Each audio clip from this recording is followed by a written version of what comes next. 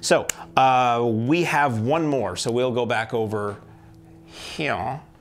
We're gonna, hi, how are you? It's been a while for all of us. We have one more. Here's another film that I've never heard of. This is a release from Arrow Academy. Arrow Academy is the sub-label or alternate label for Arrow Video that puts out a little bit more of the foreign documentary art house, the non-genre stuff so much. This is a film from 1960. It's a documentary where a filmmaker, documentarian from France, or a team, came to the US, traveled all over, shot all kinds of things that were going on that were interesting to them or maybe unusual to them. And then they basically, it was made to present America as seen by a Frenchman. You have no clip for this. Oh, I have no clip for this. Sorry. But wasn't it nice that we used that other camera? It's... Okay, so we only have a few minutes to fill here. So we have no clip for this because I couldn't find one online. So America as Seen by a Frenchman from 1960. It's a travelogue. It is, it's interesting to me because it's going into this, I didn't know anything about it other than the title. And I thought, oh, this might be interesting. It's how does somebody who's not from here see this place? Do they see it as fascinating, as terrible, as wonderful, or what is it? It reminded me a lot of the Mondo movies that were made around this time, which this may have been inspired by those, like Mondo Cane and all this other stuff, that were basically strange rites and practices around the world. Basically, you have all of these shots of American life, whether it's their sequence at the beginning where it's models on a beach, and then it cuts to a model in a photographer's studio posing, and it's Mary Tyler Moore.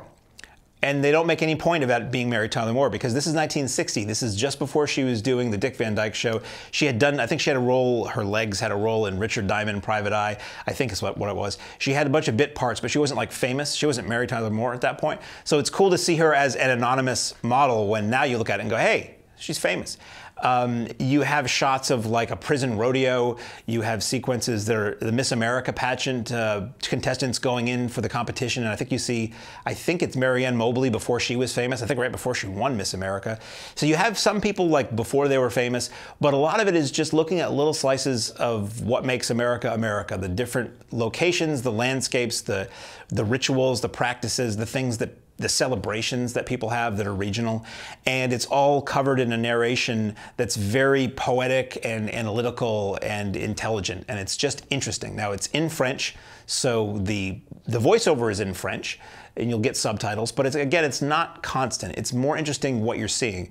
You're seeing a judo class. You're seeing just, it's really all sorts of things. I don't even remember all of it, but it's, every little sequence is relatively brief. It reminded me also of the Cinerama films, the Cinerama travelogues that I love so much, where, and this was very widescreen too, so I'm also wondering if this is Cinerama or Cinerama Holiday kind of informed this movie a little bit too. I would have to check the dates as to which came out when.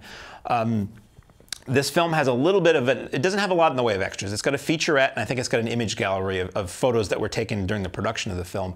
What I will say for this film is, one of the reasons I love the Cinerama movies is that it gives you a slice, it gives you flashes of the world that aren't there anymore, or flashes of the world as they were in a very different form long ago. One of the things I love about Cinerama, this is Cinerama, where there's a drive down the Vegas Strip in the 50s, and it does not look like that anymore, and it looks gorgeous. America as Seen by a Frenchman has a lot of that.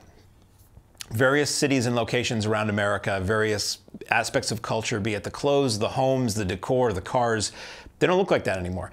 And this looks gorgeous. This looks so good, and the transfer is so sharp. You can, some people think film grain is not a good thing, but the texture of this is razor sharp and amazing. Like, I would recommend this to anybody who cares about history, who cares about Americana, or who cares about mid-century or a little bit later America, because it is such a portrait of who we were at that moment in time. It's fascinating, and it's gorgeous, and I absolutely loved it. So that's America as Seen by a Frenchman, out now from Arrow Video.